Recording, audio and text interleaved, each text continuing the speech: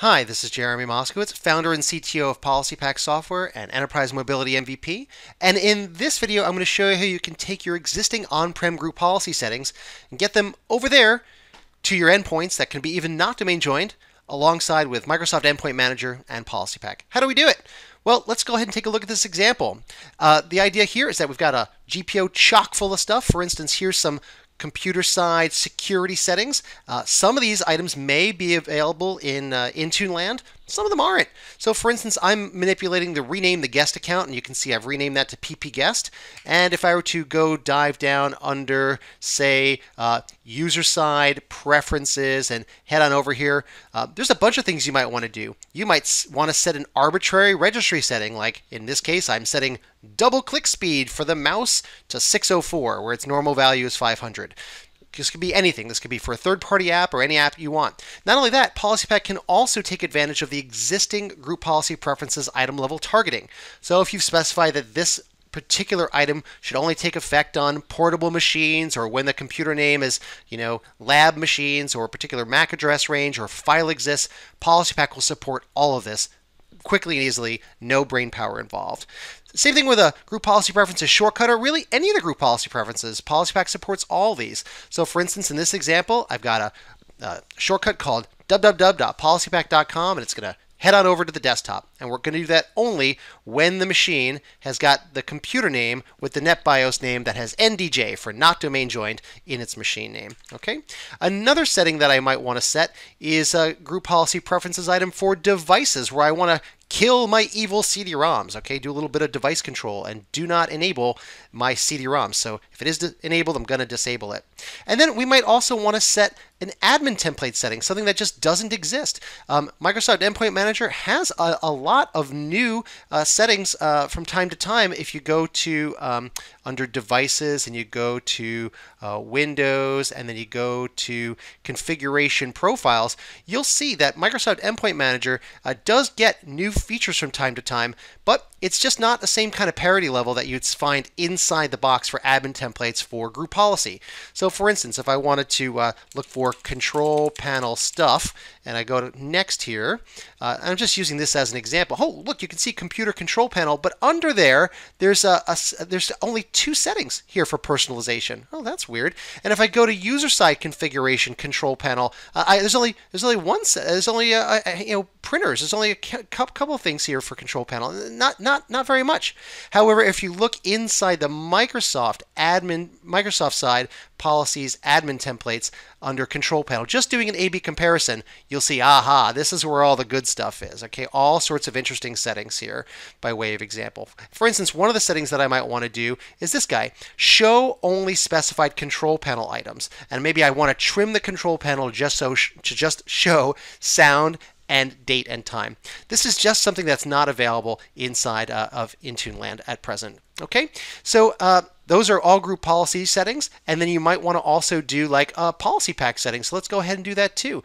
Let's use our very famous File Associations Manager for Windows 10, and let's go ahead and create a new policy here real quick. We'll just do a PDFs to Acrobat Reader. Okay, very simple. We'll then go ahead and create a file type of PDF, and then we'll specify the program we want itself is going to be Acrobat Reader.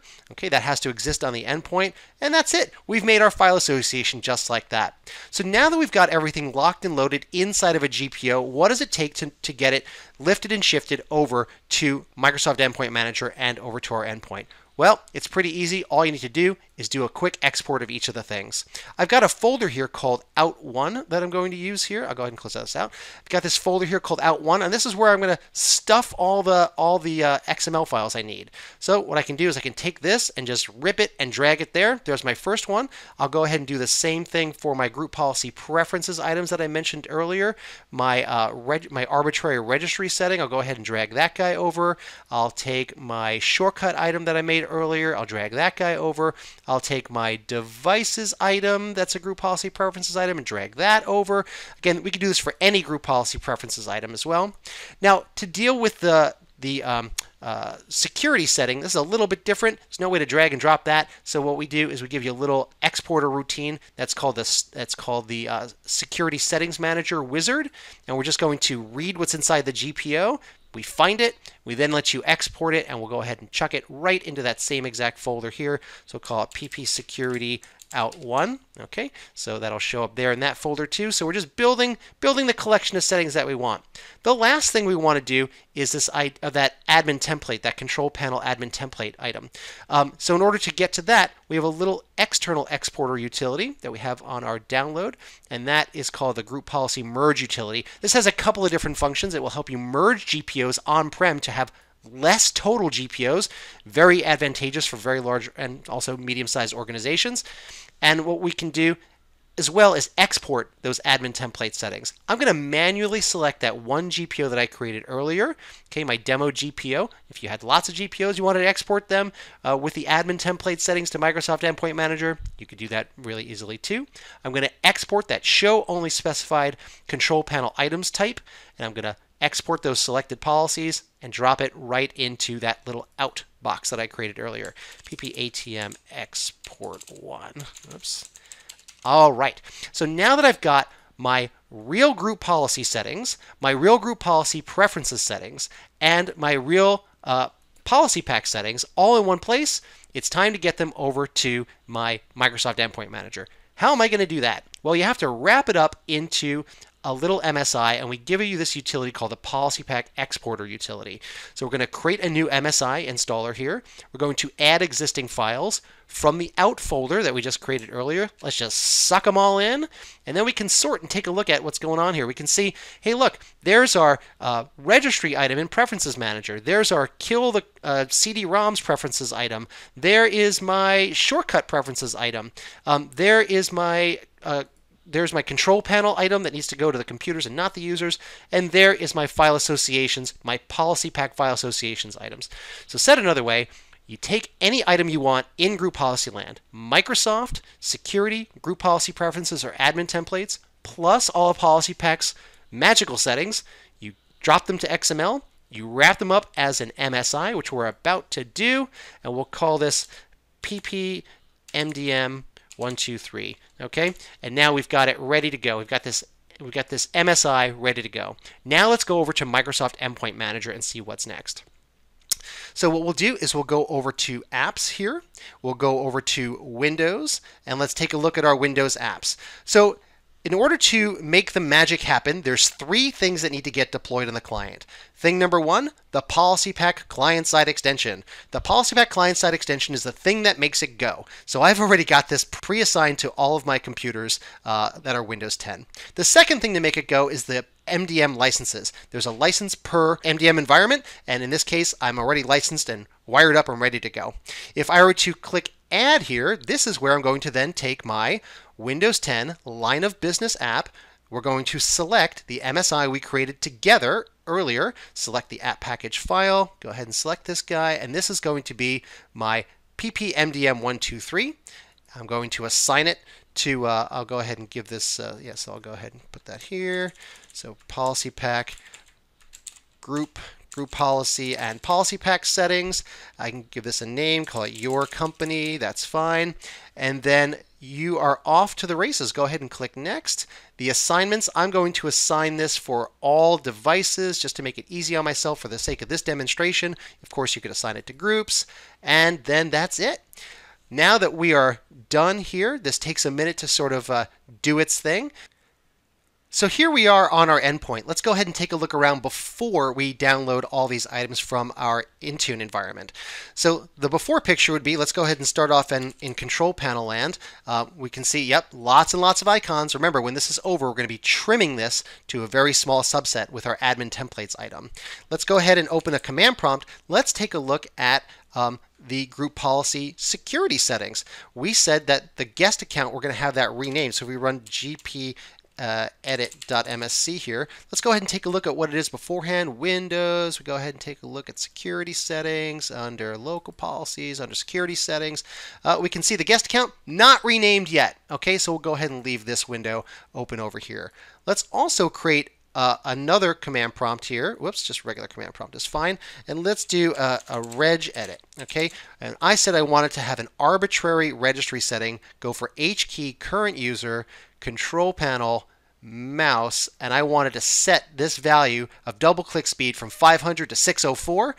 Okay, we also said we didn't want any evil CD-ROMs, so let's make sure we don't. Oh, we can see our evil CD-ROMs. That's fine right now, and after the fact that should go away. And lastly, we said that when we open up a PDF, maybe we don't want it to open up in Edge, although I think Edge is a perfectly fine PDF reader. But if you don't want to open it up in Edge, we told earlier that we want to open it up in Acrobat Reader. So I'm going to click on my MDM environment. I'm going to click Sync. And then I'm going to wait for everything to install. Remember, we're installing three things: the PolicyPak client-side extension, the PolicyPak licenses, and the PolicyPak bundle of settings that comes down to actually perform the work, that has both group policy preferences, and group policy security settings in them. So I'll pause the video and come back as soon as this is done.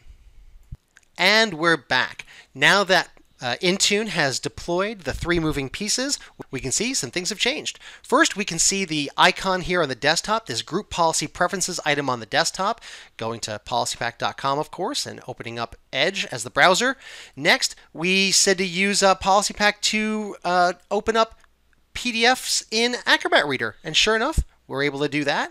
Go ahead and just see this white paper called Why Microsoft Endpoint Manager Admins Need PolicyPak, available at our website, PolicyPak.com. And then let's go ahead and take a look at some other items. We said, don't show me Mr. Evil CD-ROM anymore, and you can see no more D drive, no CD-ROM. That's not a thing anymore. Let's go ahead from the admin side, go to gpedit.msc. We set to rename the guest account, a very important security setting.